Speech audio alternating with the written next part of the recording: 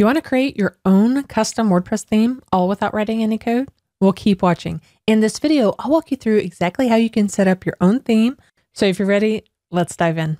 To get this going quickly and easily, we're going to use a couple of plugins. We need to use Beaver Builder and Beaver Themer. They work together perfectly. Beaver Builder lets you customize pages and widgets, areas, and things like that. And the Beaver Themer takes it even a step farther and lets you customize things like your header, your footer, and say your single blog post pages. So to get started, let's go ahead and install the Beaver Builder and the Beaver Themer plugin to get going. Now these are premium plugins, but the cost of them is much less than hiring a developer to do your own site. Once you download the two plugins to your computer, we can upload them first by going to our dashboard area. We'll go to Plugins, Add New, and we need to upload the plugin. Once you find it, you want to go ahead and click Install now, and then once it installs, you also want to click Activate, and then you'll want to add your license key to make sure that it's good to go. Along with the builder, we also want to go back to the plugins area and we want to add the Themer plugin. So let's go to Plugins, Add New. Again, we'll upload the plugin. We'll choose Upload and we'll pick the Theme Builder or the Beaver Themer plugin. Again, activate it, install now and activate it. Once you have those both installed and activated, and then we can get started. Now you could go from the very basic and build it up from there, but a lot of times there are theme packs or theme starters that can really set you up a little bit closer to what you're wanting it to be. There are a few full width templates that you can choose from. The one that we like to work with is called the Astra. It's a free, lightweight, all-purpose theme. There's a free version that comes and it supports the Beaver Builder really nicely. So what we want to do is we want to install that theme. Let me just close that out. And we want to go Appearance, Themes. And you see right now we have the 2019. If you're watching this at a later time, by default, WordPress downloads with a particular theme. And this year we're at the 2019 theme. So we'll click Add New. And from here, we want to look for Astra. This is the one we want. And don't worry about the look of it because it's going to all change, but it gives us a real great foundation to go with. So we're not having to do absolutely everything from the beginning. So I want to install that and I want to activate that. And what that means is now that it's activated, that is our theme that we're using. You see down here, it shows active. This was the one that we had. It's still there, but it's not active. So I want to show you what this site looks like right now with just the default Astra installed, and we'll make some tweaks to it. I'm going to go up and visit it in a new tab and we'll see what it looks like. Now this is Astra by default and you have the sidebar on by default, and we actually, for the Beaver Themer to work as well as we want it to, we want to remove the sidebar area. What we're going to do real quick is we're going to go to Appearance and we want to customize, and there are all of these customizations that you can deal with. For right now, we want to do the layout and we want the default layout. It's currently with a right sidebar. We want to do no sidebar. And what that'll do is it'll bring it full width like you see here. That's all we want to do for this right now. So let's go ahead and click Publish. And now that's live on our site. And then I'm going to exit out of here. And then we can see what that just did by opening it up in a new window. And you see it's full width like that. Great.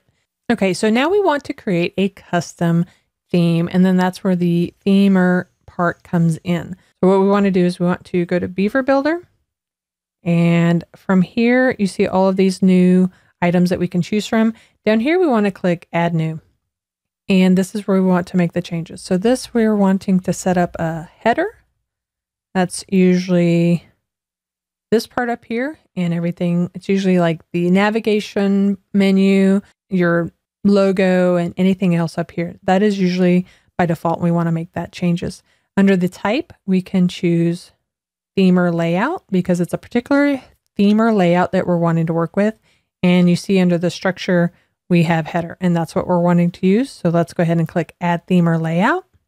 From here, we have a few settings to choose from. The sticky means that if you want it to stay, if you want the header to stay as you're scrolling down, then you can choose yes. Otherwise, we'll choose no. And then the overlay means if it'll overlay over other things, then it'll show transparency over it. And for that, we'll say no as well. For location, you want to choose where you want it to go. You can either choose it to be on one specific area, or you can choose it to be on all of your pages. Since we're doing this for our whole site, we want to show this header on entire site. So we'll choose that one. And now you could even down here below, you could add rule groups, meaning you can choose to only show this to certain people who are logged in. You can only choose to show it on certain posts or pages or certain authors. Again, we'll choose to show it on the entire site. Great. And now we have all of that set up, then we can go ahead and start building it. So let's go ahead and click the Launch Beaver Builder. Great. This is where we can make changes. You can see we can make the changes for where the menu is. We can also make it change on how it looks. Either make it vertical or accordion. We're going to keep it at horizontal. Scrolling down, you also see that you can make changes for responsive, meaning when a smartphone is viewing your site, you can make it where a hamburger icon, that's the typical standard menu item for smaller devices, are looking at it, then that's good. And you can make those other changes here. So we'll save our changes. Over here, you see my garden blog. And when I click on it, the site title, you see that that is what's coming in. You can change it to any of these other items, but since it's our header, we probably want to just keep the site title here. So we're fine with that. Over here, we can change the look and feel of the navigation. We can either do it as a fixed width, and you see that I can change that here. Or we can put it back at full width.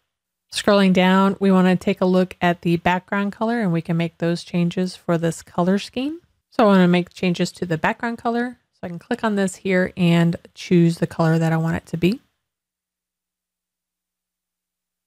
And you see that makes changes in real time. So that looks pretty good. You could even make some different shapes to give a little bit more depth. See, when I change that for slanted edge, it brings in a different look. You have several other styles that you can choose from if you want. We'll pick none. Under advanced, this is where you can add a bit more margins or area and make it wider if you want.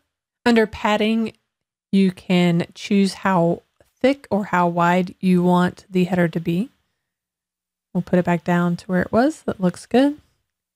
And you can even change it and add some animation when somebody clicks on it if you want. So there are a lot of settings that you can do here and add to your header if you'd like. So that looks all pretty good. We'll click Save Changes. And you see this item up here. This would be great for a freelancer or a contractor who needs this information. And also like the social media. But if you don't want that, you can simply delete that. I like how all those changes are. So when we're done, let's go ahead and click Done and Publish. And now those changes will be live on our entire site. So once we've done the header, now we don't have much in the content area, and then you probably see the footer area. This is the area that we can change next. So we'll do that as well. So we need to go back to our WordPress dashboard. We'll go down to Beaver Builder and click Add New. On the title, do my footer area. And the type, we'll choose the theme layout. And for the structure, we're doing footer. We'll add the theme layout. And now down here, same as with the header, we can choose where to put it. We want to do it on the entire site. Same thing here. You can also add a rule group for just members or people who are logged in. So we'll click Publish. And you can also click Launch Beaver Builder from here. All right, so instead of doing the header, now we're down here working on the footer area. And this is what we have by default coming in. And you can make changes to all of these. It's like 3 columns that you can deal with. So I've already shown you how to make changes to things. So now what I want to do is I want to show you how you can add something. So down here, I want to add a map. So what I want to do is go up here and click on the plus button. And I need to find where the map part is. So I'll find it here. And I want to drag it down where I want it to go. And now the map will open and we need to add an address for it. So I'll grab that address and put that in here. You can see here I can adjust the height and I'll make it just a little bit smaller. I like that look there. So that looks good. There are a few other things that you could do to it, but I think that looks pretty good. The only other thing I want to do is I want to move it around a little bit. So I'm going to grab the About Us and I'm going to move it above. And I'm actually going to get rid of this text because I don't want that. Okay, that looks pretty good. So that is my footer area and that will show on all of my site. Now, the only other thing I want to do is I want to make sure that the color scheme down here matches the color scheme on top. So I need to go ahead and find the color to my top one. To do that, I'm going to quickly do Inspect Element. To do Inspect Element, just right click on the area that you want to inspect and go down and find Inspect, and then it'll open up a new tab like this. And find where that color hex is. Once I find that, I'm going to grab the color and put it down here on my color picker. Great, but that looks pretty good. So we're going to click Done and Publish. And now we have the header and the footer. The next area that we want to do is we want to go ahead and deal with singular. So basically any singular post, and we want to change how that looks. So we'll go to Beaver Builder, Add New. We want to give it a title. Do all singular. For the type, we're doing a Themer layout. And this time we want to go down to the content area and we want to click on singular. Great. Now we can click Add Themer Layout and choose where we want it to go. We want it to go on all singular items. And let's go ahead and launch Beaver Builder. And this is what it looks like, and these are all the areas that we can change for it. When I click on the Hello World, this is pulling in the heading, and that is the post title, which comes from the database. So we want to keep that the same, but you could make changes if you wanted to. And then down here, all of this meta information, we can change this as well. We could either show or hide the date right there, and that is the published date. You can also change the default format to choose something that looks a little bit better for you. Apparently I really like that one, so I'm going to keep that. And then you see you also have modified date. If you wanted to, you could do modified date. And if you've noticed, a lot of people, they've gotten to go in the recently updated or last updated date, and that just gives great information for freshness. But I don't want to have both of them, so I need to go ahead and remove the published date one. So let me scroll back up and click Hide. And now I want to make some changes to the order in which they are. So you can click on the Orders tab and we can change which order these are in. So I want to pull my modified date up and make that the top one. And I like the look of that, so that looks pretty good. I'm going to go back and add the author because I want that one to come in as well. I think that's great for branding. Now we could go under Style and change the way this looks. Either make it left centered, we'll either make it left adjusted, or we'll keep it centered. You could also change the typography here. So if you want it to be different than your default font, then you can choose that here.